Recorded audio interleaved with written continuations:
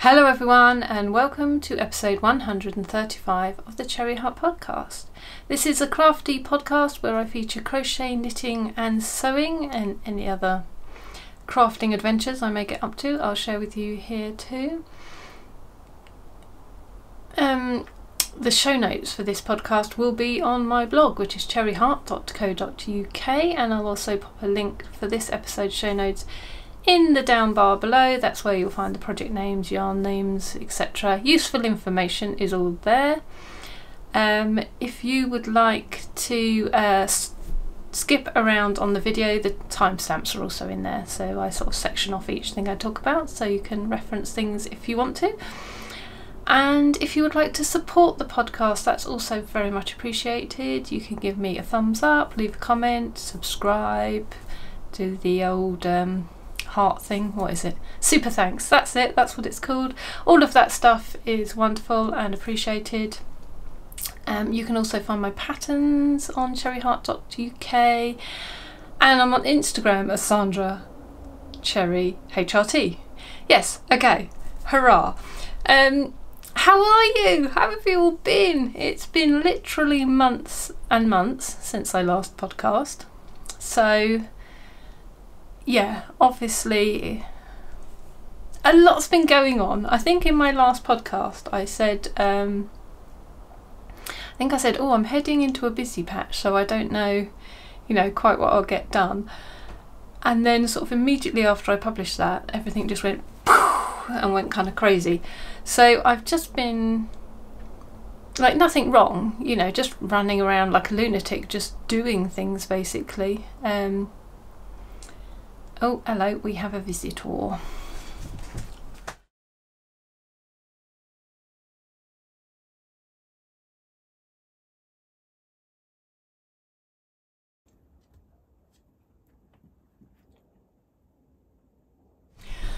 Good Lord, he just came in and sat down straight away. That's a minor miracle. What was I saying? Yes, just that, things had kind of blown up and, just got really busy. So my daughter was doing her A-levels, so there was kind of study sessions at school and then running her back and forth for exams and, just sort of loads of appointments and things. And, I don't know, it just feels like my feet haven't touched the ground, really. And I think I went away with my sister since I last podcast as well. We had a little sewing retreat, so I'll talk about that a bit later. And we went on holiday to Italy. That was really lovely as well. And there's just been so much going on. I haven't had a sort of chance to really think about Cherryheart related things for a while. So that's where I've been. Everything's fine, I'm okay, and I hope you're all okay too. And I've been doing some lovely things since we last spoke. So I'll leap straight into my makes. We'll start with this cardigan here. I'm just wondering if it's looking a little blown out on camera. See, it's gone, is that too dark? Who knows? So this cardigan, which I have finished, I've got another video to show you properly, but I was just going to show you a few of the nice little close-up details. And look at this, look at how the raglan seams go with all of these nice lines. Isn't it pretty? So this pattern is the Maybury Cardigan. It's by Little Tailoress, and it's actually a test knit that I've done, so I don't think the pattern, at the moment the pattern isn't out yet as far as I know. So I did it as a test knit. It was quite a long test knit because it's made out of this gorgeous fisherman's rib that I was trying to show you a second ago. It's just, it's lovely. So it makes this really sort of, I was going to say thick, it's not that it's thick, I mean it's kind of got the ribbing, so it does give it a thickness, but it makes it so bouncy and squishy, and it's a mix of yarn with mohair. Let me show you what I haven't got the yarn up here. It's elderflower stitches. I'll pop a little picture in of the yarn that I used, because I got it a little while ago. I got 4 skeins and I had some plan for it at the time. Oh, I think I was going to make a boxy with it. But anyway, I changed my mind and did this with it instead. But anyway, it was a very pale pink. I think it's called Point Shoes. It's a very, very subtle, beautiful shade. And I just mixed it with drops. Oops. Kid Silk Merino. No, not merino. Mohair, I mean. What is it? Silk mohair? Yeah, 75% mohair, 25% silk. So just in this very sort of pale, whitey, creamy colour. So it just, you know, brought back that colour just a tiny bit more, making it a tiny bit more paler. But it, you know, with the fluffiness of the mohair and the squishiness of the fisherman's rib, it's just gorgeous. But yeah, just following the pattern was really lovely. It's, I mean, all Amy's patterns are very well written. I've used her patterns before. They're all clearly explained, beautifully laid out, nicely presented, lovely patterns. But this one I enjoyed particularly because of the way, so doing the sort of increases for the raglan sleeve and the neck and things, just the way that Amy had presented it, and she kind of had this like checklist to work down where it sort of showed where all the different increases were, and you could see exactly which row you were on and where the next increase was coming. It was just such a clever way of showing that information. I mean, she had it all written out in standard pattern style as well, but she had this as an additional thing. It's just a really, really clever idea, and it was really lovely to use, and it just made that whole process easy and simple, and just those sort of checking through those things just made it feel like you were making fantastic progress. You just kept notching another little bit off and another one off and another one off, and it just made it feel like not a long process at all. It was just every time you could see, oh, I've got to here now and I've got to here. So it was really pleasurable. And she did a similar sort of thing with the other side, actually. That's my buttons, with the buttonholes, to show where to put them in. You know, normally it would say put them on every nth row, and Amy had that, but she also had this sort of little kind of checklist so you could work your way through it, and it just made the whole thing go really smoothly, and I just loved it. I really loved working on it, and all the little, it's so neat the way it's done. These raglans are beautiful, the way the start is done at the neck. I can't even remember how I did it now because it was a couple of months ago, but it's so neat. It just leaves you with this perfect sort of seamless kind of design. It's just really well done. Well done, Amy, because it's amazing. I really love it. The buttonholes are absolutely, you know, you can't even really see them there. It is there, but everything, it's just a really neat and clever solution to all the sort of different elements. So yeah, I love it. I absolutely love it. I absolutely love the pattern. She's got I'm sure it's going to be a massive hit, but yeah, if you've ever wanted to try fisherman's rib, this would be a fantastic pattern to do it on, I think, because yeah, I loved it. I'm gonna gush. I am gushing. It's gush worthy. There we go. That's all. I'll leave it there. But yeah, just really, really enjoyed the whole thing. So that's my one garment that I've made, and then the other thing that I've made, which I'm also wearing, I'll pop a bit of footage in so you can see the two of them together, because I did a little loop-de-loop for you.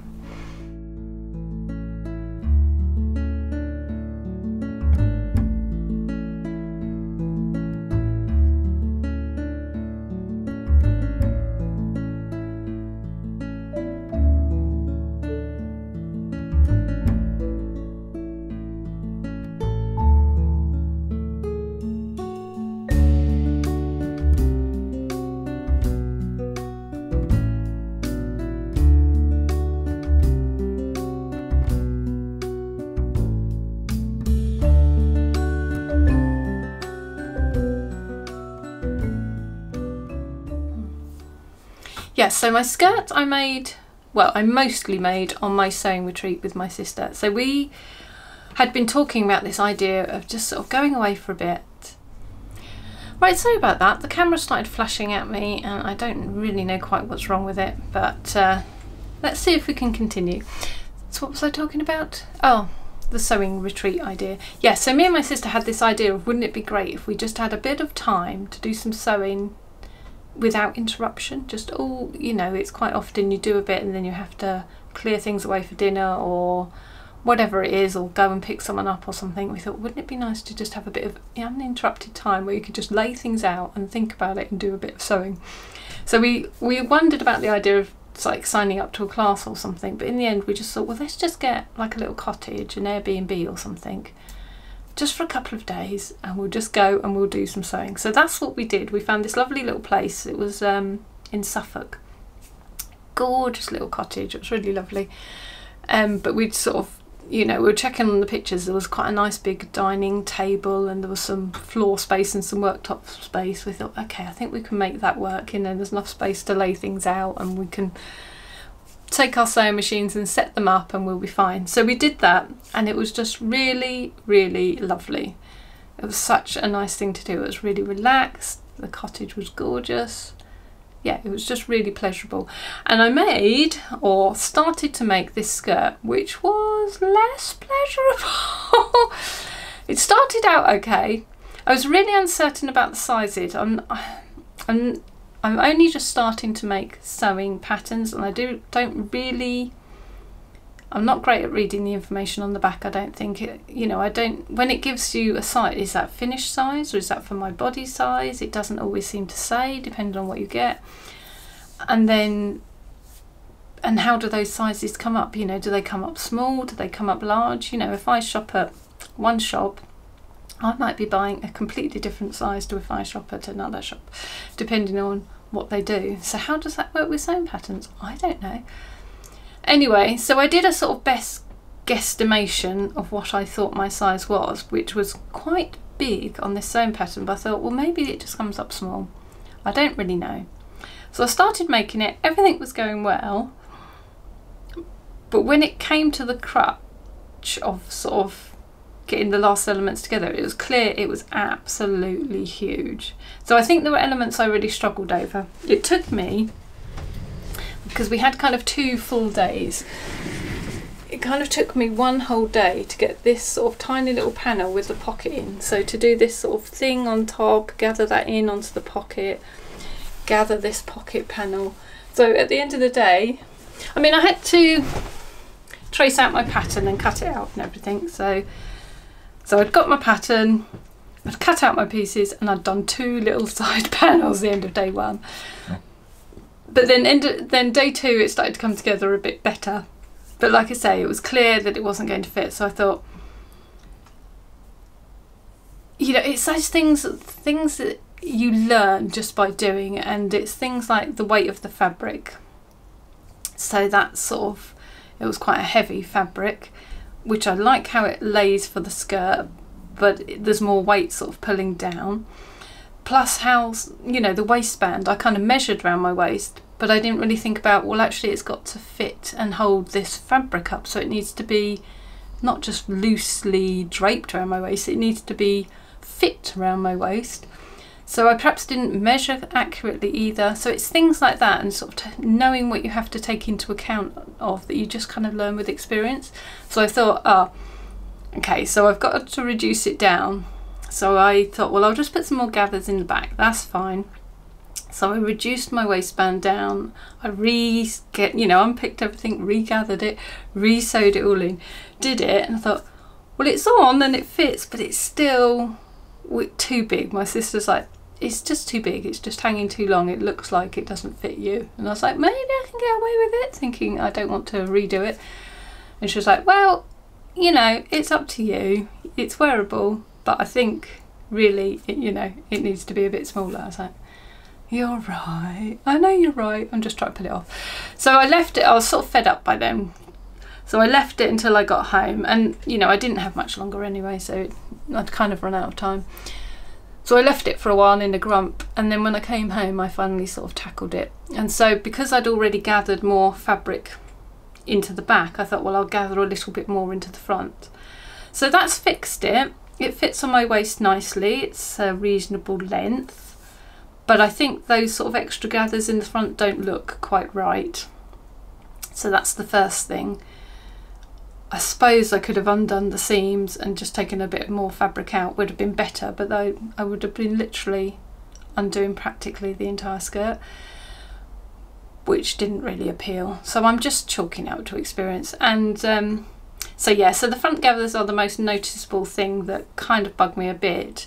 The back gathers I can't see so much, so I don't worry about those. But overall, because I've got much more fabric, because I was planning on a skirt this wide and it's ended up being this wide, I've got much more overall fabric gathered in.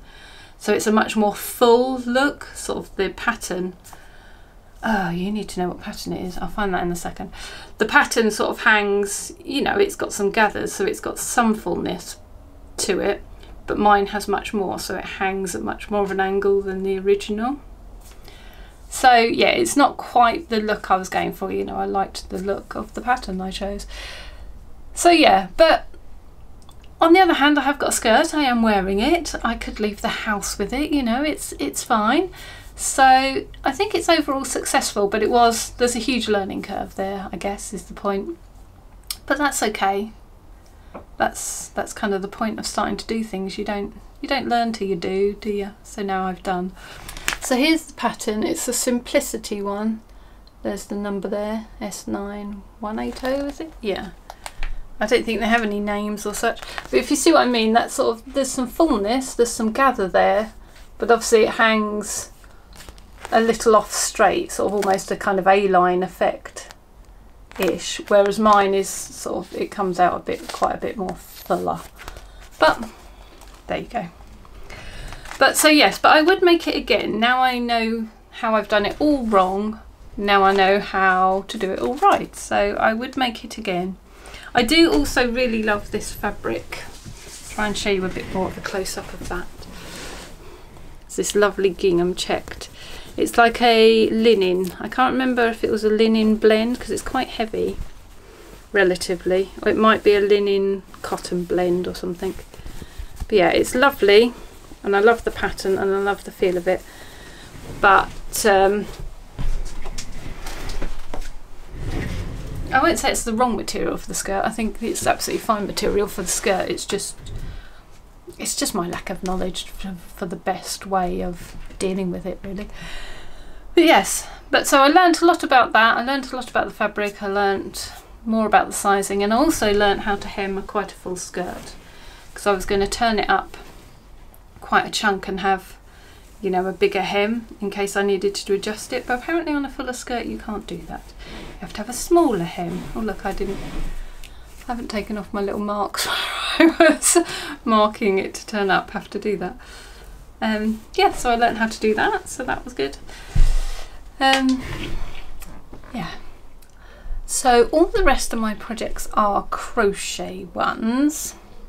So I'll talk about one that I think I had at least started before my hiatus, and that is this Rosie Posie square that I was making, and it was inspired by the spring colours in my garden. That's how long that was ago.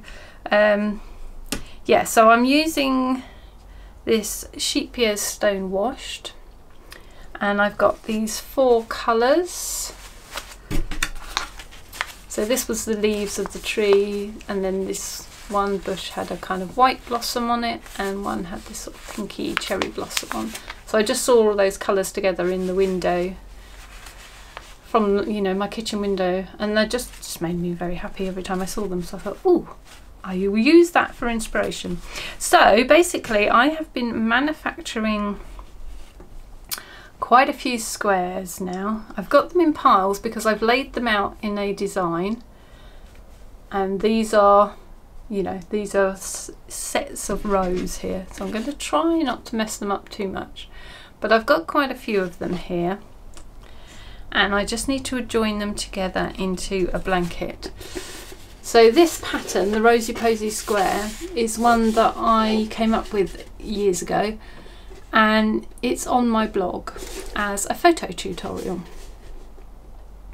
So it's there now if you want to have a go at making them. It's quite a simple, straightforward little pattern, and I've got a step-by-step photo tutorial, so that's all good. And it makes quite a small size square, as you see.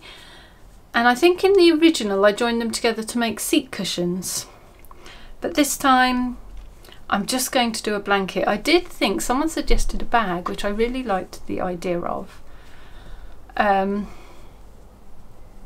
in the end it's just that simplicity, because if it's the bag I would have had to thought about the strap and the lining, and I did really like the idea and I might even revive it, but just at this moment in time I just thought I just want to join them and it be done. So I'm just going to make a blanket, and that's just the way it is.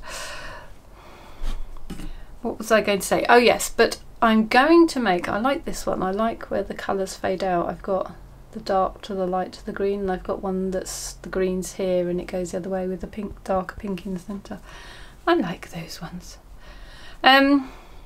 Yeah, I'm doing a video tutorial for it, that's the point. So I've got a photo tutorial there now, but I have made a video tutorial and I just need to get it uploaded and published. So that will also be coming soon. So if you prefer videos, that will be coming soon for you. But yeah, I'm just going to make this into a very simple, quite small blanket. So what I did for the squares is I've got these 4 colours, there's 4 rounds, and I literally I've got a little thing, a little table, just show me every conceivable colour variation. So without repeating the colours, every different colour variation, and I've just made 2 of every single colour variation that there's available. And I can't tell you how many squares that's made. No, 8 by 6 it was. What's that? That's 48. So that's 48 squares. There's 24 possible combinations and I made 2 of each. And I'm just going to join those and make that into a blanket. I guess a baby blanket. It has no purpose. There's no baby to give it to. There's no baby on the way, so it will just sit, and maybe a baby will come and I can give it to that baby, or I don't know. At the moment I'm finding, I suppose, I don't know, it's that thing of mojo, isn't it? My main thing was always being a product maker, so I make things because I want the final product. And sometimes that works, like with this. I really loved how it looked, I wanted to find a product, great. But I've made a lot of things over the years now, and you know, there's only so many blankets and cardigans and things that you need, and some that you want as well, and so then you make a few more, but then you make all the ones you want and you make all the ones you need, and you still want to make things, and here we are. So at the minute I'm kind of just making things to be making things, because, you know, I don't need to tell you guys, you will all know. It just makes us happy, doesn't it? It's a nice thing to do, to relax. It's a calming thing. Yeah, I just kind of need it at the minute with everything else that's going on and being so busy. That sort of little oasis of calmness, you know, at the end of the day, it's kind of been more important rather than less as I've been busier. So yeah, so just simple things where I can just sit and manufacture, you know, a whole load of circles in this colour, and you know, and then I do a whole load of the next round in the various colours. That's been just that sort of balm that I've needed. So yes, so I'm just making it for that purpose really, rather than needing the end product at all. So, and I've got a few more things I'm going to talk about here that are in the same category, so I don't really know what I'm going to do with them all. I was literally wondering about selling them, or, you know, doing some sort of charity thing or something, because I can't keep them all. But yeah, anyway, that's for another day. But yeah, so I'm making progress with that. I've kind of been holding back on this so I could show you where I've got to so far. And now I will join them. I've got my layout sorted, so I've got my configuration sorted. I've just got to work out how I'm going to join them and then what I'm doing with the border. And I've kind of got an idea for the border as well, so I'm all right with that. It's probably going to be quite thin, I think. Anyway, yeah, so I've got my idea for that. So I will probably crack on with that a bit more now. And then I've got, oh, this little chap. Let me tell you about this little chap. Or chapess, I don't know. So I think I spoke about this before. I don't think I'd started, but I think I showed you it in the incoming goodies section actually, that my lovely friend Sam, who many of you might know as Betsy Makes, from the Betsy Makes podcast that she used to do, that she doesn't anymore, unfortunately. But yeah, she brought me this and some of the little cotton balls to make these fairies, which is the Rikorumi, is it? No, Rikorumi. So it's Rico Designs, and they make these little, how big are the balls? That's what I'm just looking at. Yeah, 25 gram balls of cotton, which is perfect for amigurumi. I'm going to see if there's a picture in here. Oh, here we are. Here we are. Can't really tell size from that, but they're just these little, like that kind of size, little balls. I didn't bring any up, that's why I'm describing them.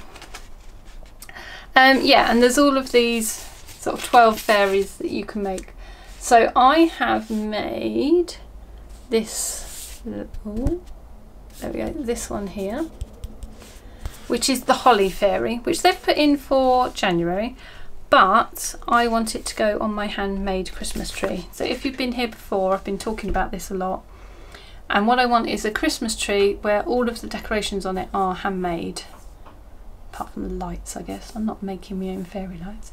But yeah, so apart from the tree and the lights, everything else will be handmade on it. That's the idea. So here is my little flower fairy that I have finished. I showed it sort of dismembered parts on Instagram the other day. It's like I got everything ready and then it was now I have to assemble. So yeah, so most of this is a different yarn. So this is Rikorumi and the red was a Rikorumi.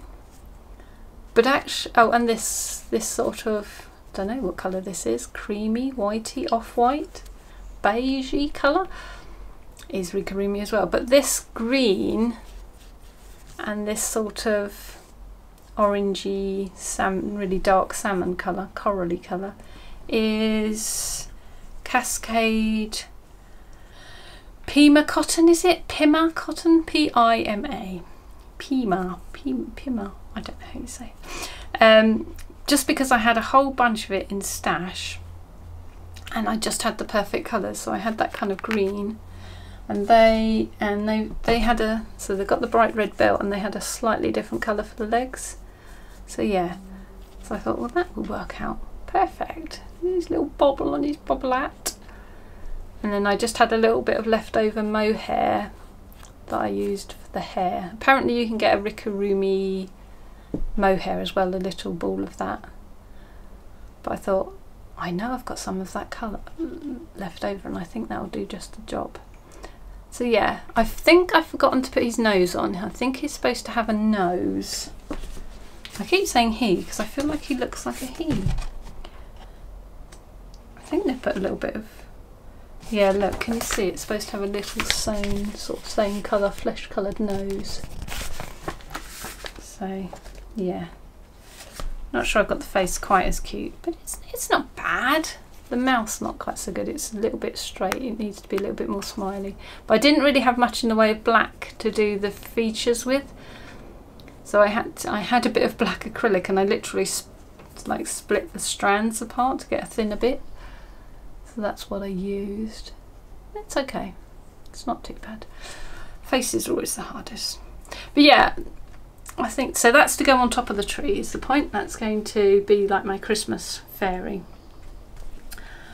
So there was a Christmas fairy as well. For December they've got an actual fairy on top of the tree that they show there. So I like that as well, but I just really like this guy. So I've gone with that. I did intend to make the fairy as well, so I could have them both out at Christmas.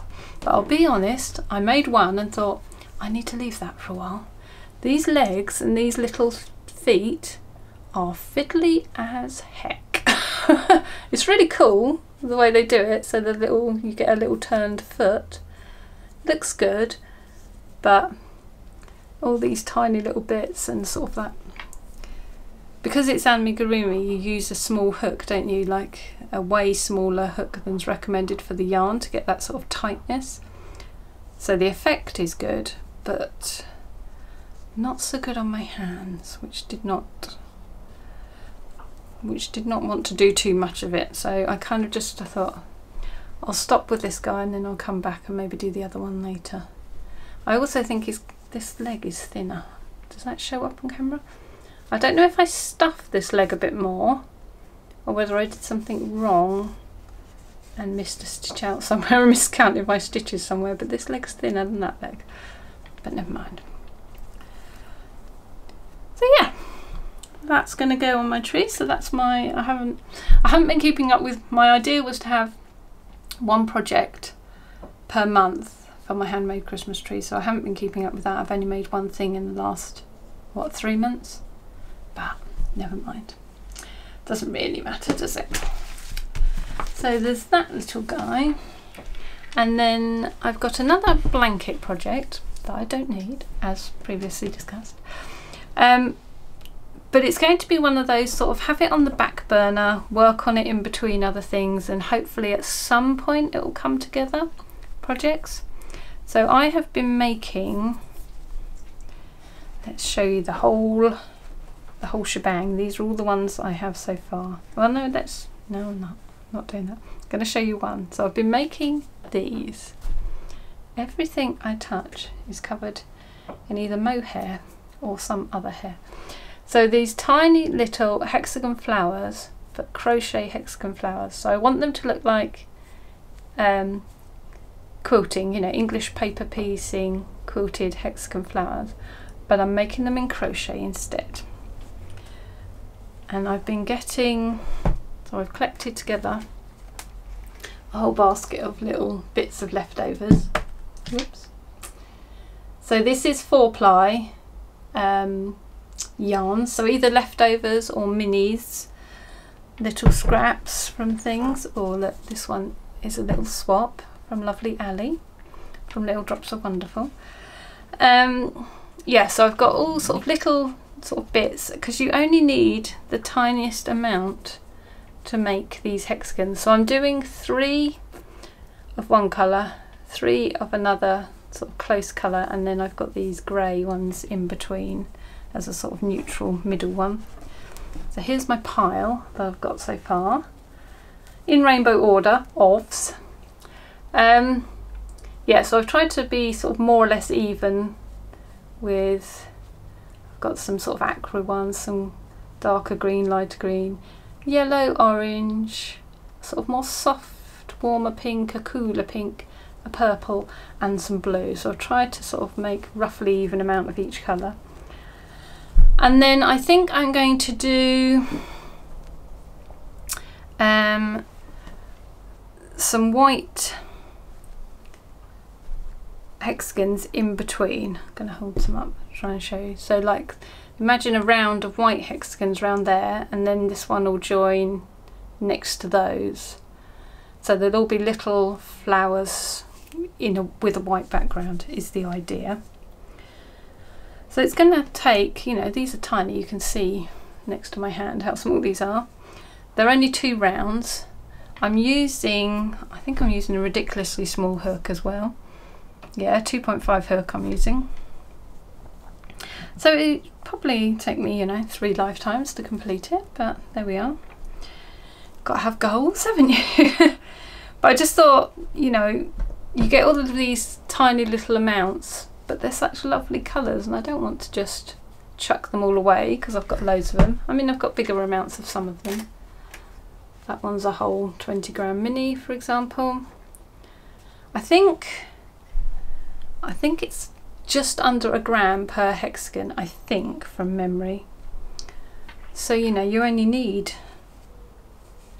like less than 3 grams of each colour, and then I've got various different bits of grey that I'm just going to use up. So I make a whole bunch of the little grey middles, and then I sort of work on which colours I'm going to put together on it. So I had a little bit of this, which is slightly more shiny yarn, and I've got, oh, can't get it out, there's scissors stuck in it. This one, which is possibly a bit paler, but just any leftover bits of grey that I thought were suitable I've put in. I had some left over for my crochet star blanket, if you happen to remember that, because I used grey in that. Yeah, but you know, we don't like wasting yarn, do we? So I thought this will be a good way to use little bits and bobs, and I will just add to this pile and just keep going and going until at some point hopefully I get a vaguely reasonable size bit of blanket.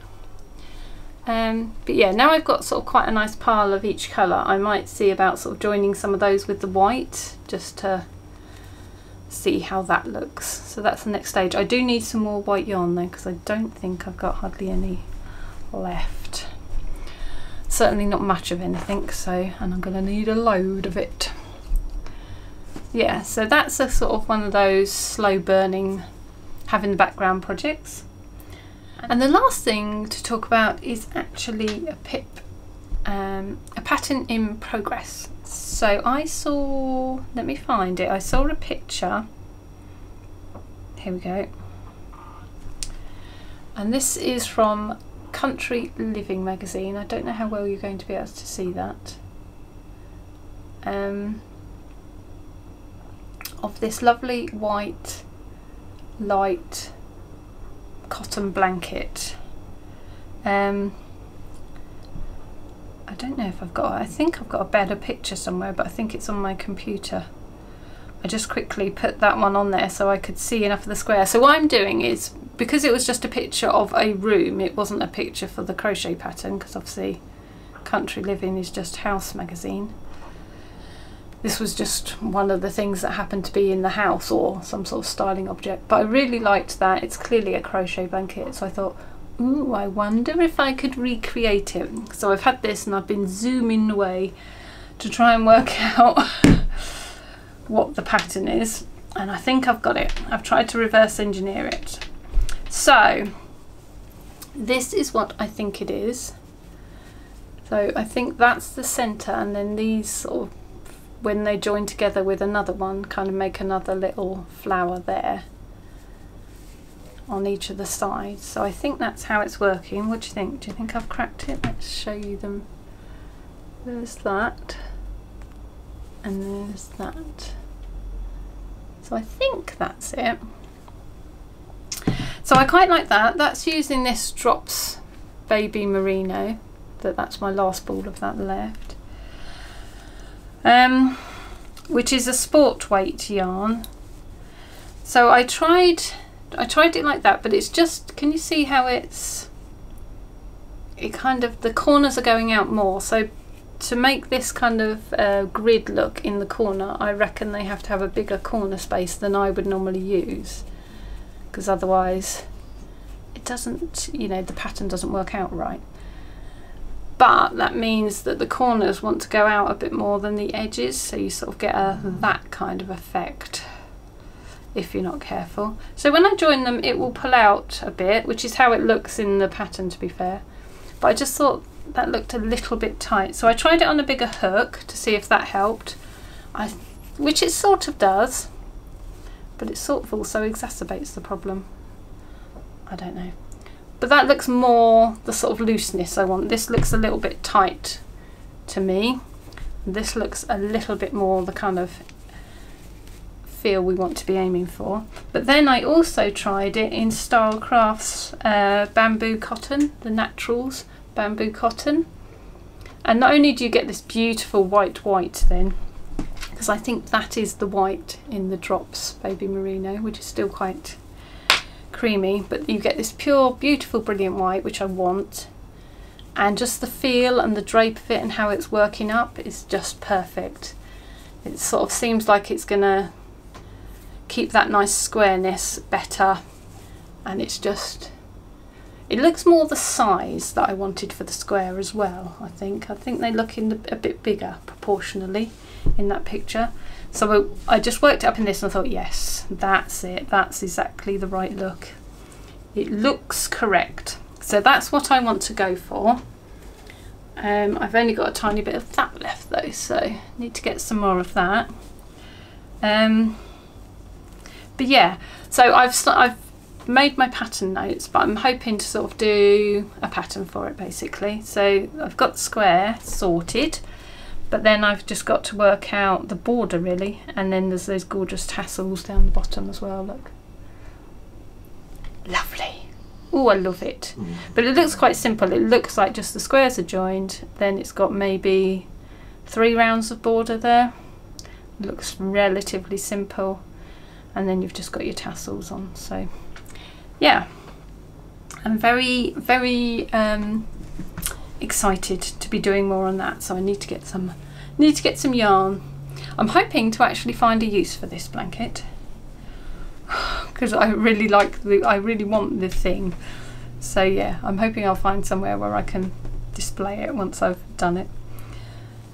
But yeah, I'll have to think about that a little bit, I think, because my crochet star blanket is still taking pride of place in my bedroom. So yeah, it will need, and maybe I could alternate. The star one could be for like, because it's a bit thicker, that could be kind of autumn winter, and then that could be the summer one. Yes, there we go, sorted. Right, so I do actually have some other things on the go, but I'm going to leave it there so that this doesn't get too monstrously long. And also the battery is saying it's just gone. Guys, thank you so much for being here. Thank you for watching and sticking around on my channel, even though I've been absent for so long. It may also be another little while until I get back, because certainly there's still quite a lot going on until at least autumn. So we'll see how it goes. I'll hopefully not leave it so long next time, but I shall hope that you keep well and have some lovely, calm and quiet crafty moments until I see you again. Bye.